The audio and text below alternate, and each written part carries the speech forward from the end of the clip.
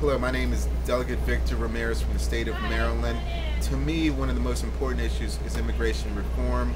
With immigration reform, it touches on many issues. Healthcare touches on our economy, and it touches on national security.